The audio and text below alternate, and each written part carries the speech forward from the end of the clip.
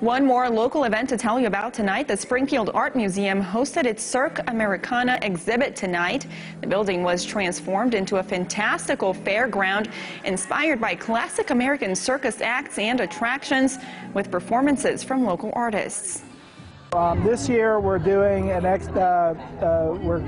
preserving a collection of paintings by Ben Messick, who was a local regionalist who did a lot of circus scenes, and so tonight is circus themed. The museum owns 55 works by Messick, who was originally from Stratford. Circus drawings became his trademark art.